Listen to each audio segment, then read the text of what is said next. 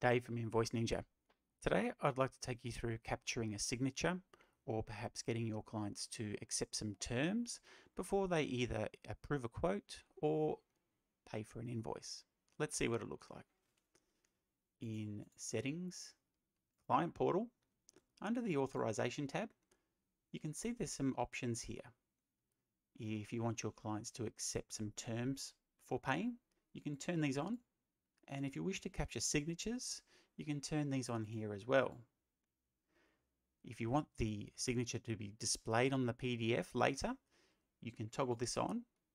And if it's toggled off, we just keep that signature stored on file forever. So later on, if you do want to show it, you can just toggle this on here and regenerate the invoice and the signature will appear.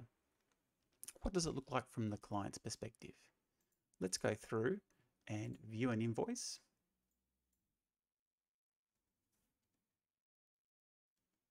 And now let's head through the payment process. So the user will click Pay Now, they'll select their payment method type, and then they're challenged with the signature dialog.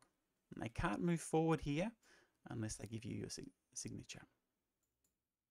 Next, if the terms checkbox is enabled as well, we'll present the invoice terms to the client and they'll need to agree to those here as well. Only then will they be shown the payment form. What about for quotes? Well, sometimes you want your quotes to be accepted and approved before they changed and converted into an invoice. Let's see what that looks like.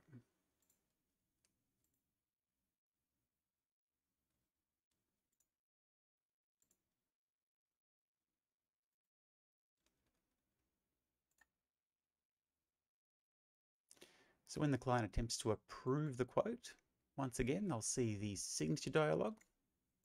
They'll need to accept your terms.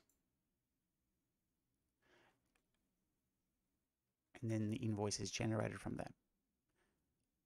And they'll also then need to provide another signature at this point if those settings are enabled for invoices as well.